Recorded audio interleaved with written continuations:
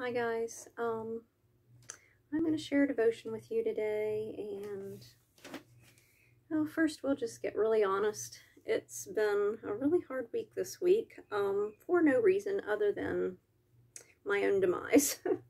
I made a big long list of to-dos and got overwhelmed and got burnout and fizzled. So when I read this devotion, it hit home pretty good. I'm going to read a couple of the scriptures that went along with it first, and then I'll read it. Psalm 31:16, let your face shine upon your servant. Save me in your unfailing love. Psalm 107:8, let me give thanks to the Lord for his unfailing love and his wonderful deeds for mankind. Isaiah 61:10, I will greatly delight and rejoice in the Lord. My soul shall be joyful in my God. All right, so the devotion is, I love you regardless of how well you are performing. Sometimes you feel uneasy, wondering if you are doing enough to be worthy of my love.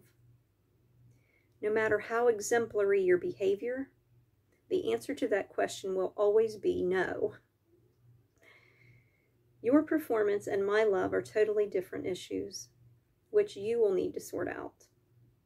I love you with an everlasting love that flows out from eternity without limits or conditions. I have clothed you in my robe of righteousness, and this is an eternal transaction. Nothing or no one can reverse it. Therefore, your accomplishment as a Christian has no bearing on my love for you. Even your ability to assess how well you are doing on any given day is flawed.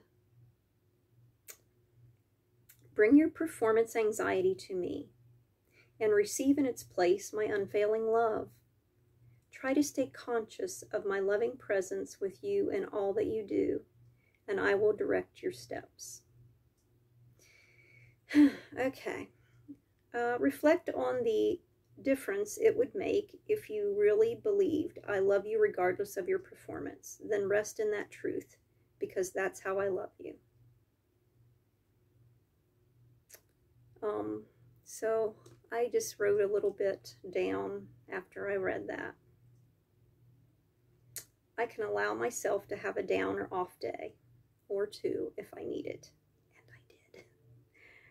God didn't make the list out for me to check off. I did. I need to rest in his love to get restored and renewed and let him lead again. The only time it's good for me to be a follower. I trust his love, and I trust him to help me to do the things for him that I need to do. And I need to be able to let go of some things sometimes, and the dreaded word, ask for help sometimes, which I am really bad at.